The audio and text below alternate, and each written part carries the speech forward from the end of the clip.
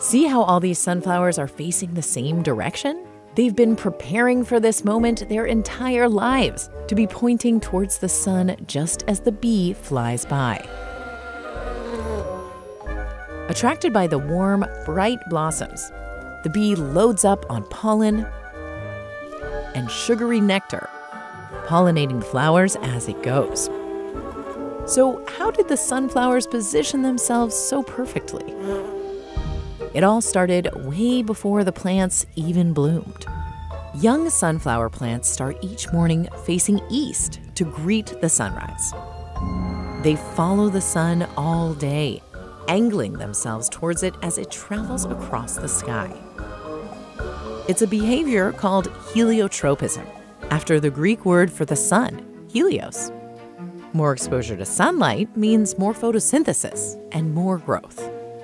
When the sun sets, sunflower plants do something curious. They spend all night growing back towards the east in anticipation of the sun's return the next morning. Scientists think the first rays of sun activate a morning crew of genes. They signal cells on the plant's east side to swell and elongate faster than those on the west side. The afternoon genes keep them growing in the same direction. But then, after sunset, the night shift takes over and signals the cells on the other side to swell, resetting the plant to face east. Sunflowers follow this rhythm day after day until it becomes a habit. Researchers at UC Berkeley and UC Davis took sunflowers grown outside and placed them inside under constant overhead light. The sunflowers kept up their back and forth movement for a few days. That's because plants have an internal rhythm called a circadian clock. We have one too. Ours tells us when to wake up and when to go to sleep. Scientists think the sunflower's 24-hour clock tells them when and in which direction to grow. When the plant is ready to bloom, it gives up all that back and forth and fixes itself in place facing east for the rest of its days. Why east?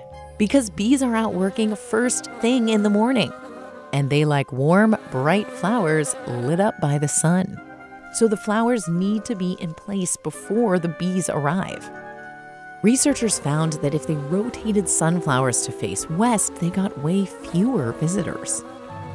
The bees are after the bright pollen on these tiny things, called anthers. Each sunflower blossom, called an inflorescence, is actually a collection of hundreds or thousands of individual flowers, called florets. Just before dawn, the plant's internal clock signals florets at the outside edge to bloom. They push pollen from deep inside out to the tips. Later in the day, another part called the style extends up and out of the floret. Its end splits open, ready to receive pollen from other plants. This is why the bees are so essential. As they fly from flower to flower, they move pollen into those curled back styles.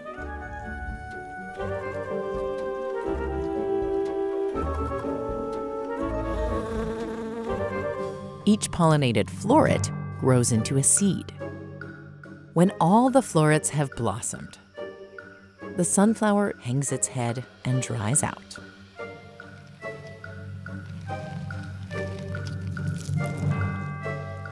Those seeds aren't just a snack. They're an important source of cooking oil grown in huge quantities, and growers are always breeding new varieties to maximize their yield. But sometimes they accidentally mess with the sunflower's biological clock and throw it out of sync with the sunrise. By learning what makes sunflowers tick, researchers want to ensure new varieties show up right on time.